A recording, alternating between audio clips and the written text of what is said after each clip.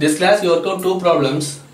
First problem is the star point of 3 kV, 3 MVA, 3-phase synchronous generator is solidly grounded.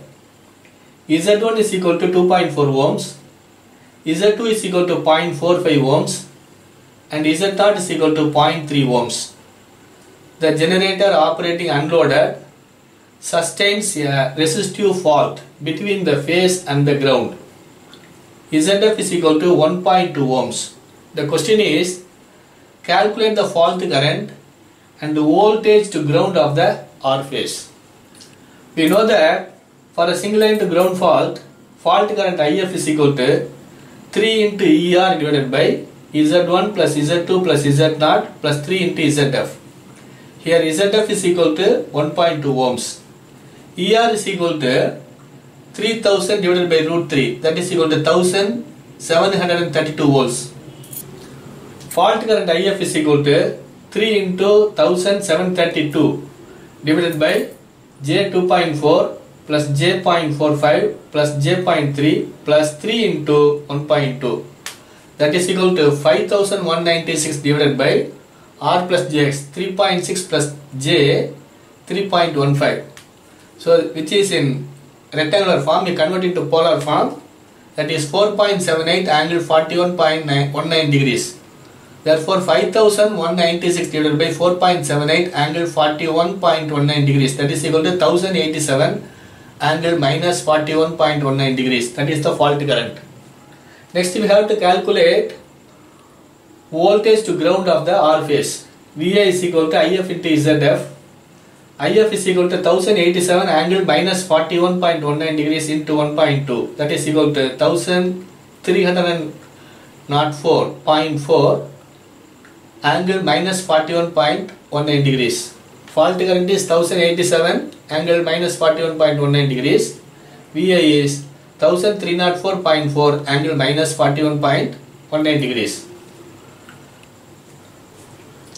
The second problem is a 3-phase 30 MVA 33 kV alternator having X1 is equal to 0.18 per unit, X2 is equal to 0.12 per unit and X0 is equal to 0.1 per unit based on its rating, is connected to overhead line having X1 is equal to 6.3 ohms, X2 is equal to 6.3 ohms and X0 is equal to 12.5 ohms per phase.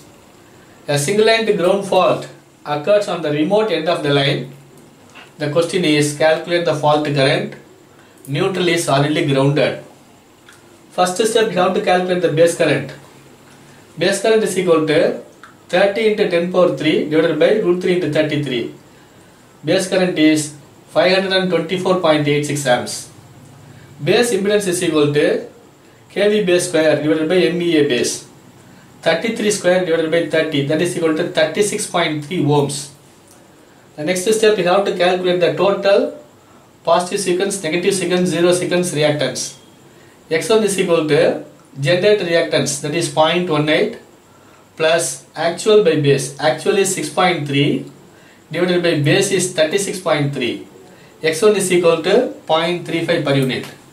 Similarly, X2 is equal to 0.29 per unit. X0 is equal to 0.44 per unit. Here all are in per unit. This value, the line reactance values are in ohms. We convert into per unit value, that is the actual by base.